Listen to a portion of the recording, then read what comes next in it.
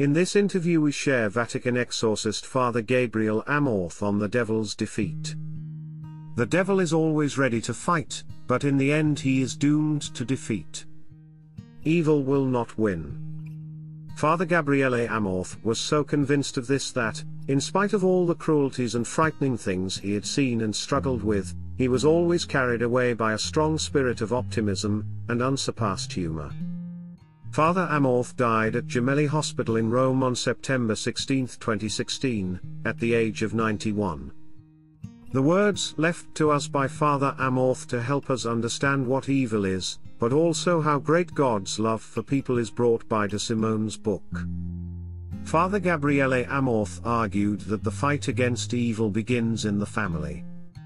The reason so many people are becoming evil these days is that many young people grow up without knowing the holiness of children and therefore do not know how to be good fathers and mothers.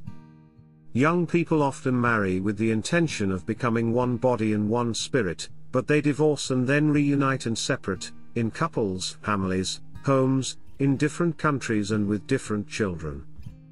This phenomenon, in the family, leads to delinquency, corruption and evil, says Amorth.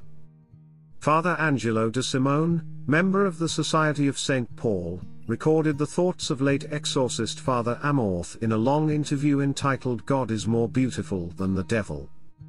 According to Father Amorth, it is necessary today to rediscover our relationship with our Father.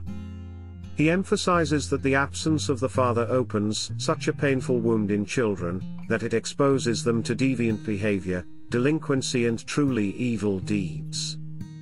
But he also argues that we must rediscover our relationship with God, our Heavenly Father. According to the late Roman exorcist, many people considered demon-possessed are in fact persons with very wounded souls because they look only to God's laws and have not tasted His love. They, according to Father Amorth, despite their limitations, need to rediscover their identity, the dignity and holiness of God's children, de Simone writes in the book's introduction.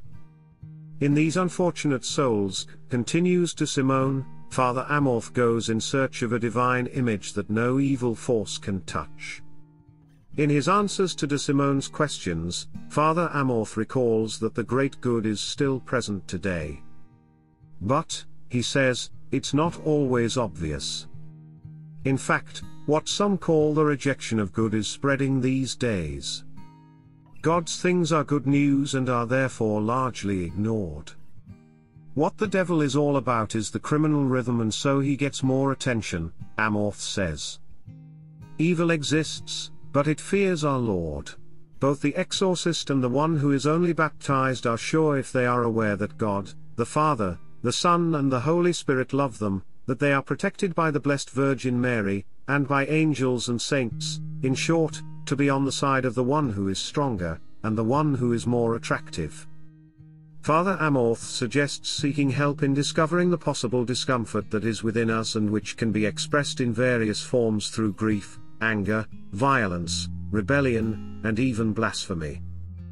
He also recommends giving up any behavior that shows an attitude of indifference, apathy and lack of interest in the good, in order to live in deep peace and have a clear conscience. He encourages us to remain in communion with God by abandoning atheism and the life of sin. Finally, he counsels humility, faith, prayer, the sacraments, living the Christian life in accordance with the gospel, words of love and forgiveness for his enemies.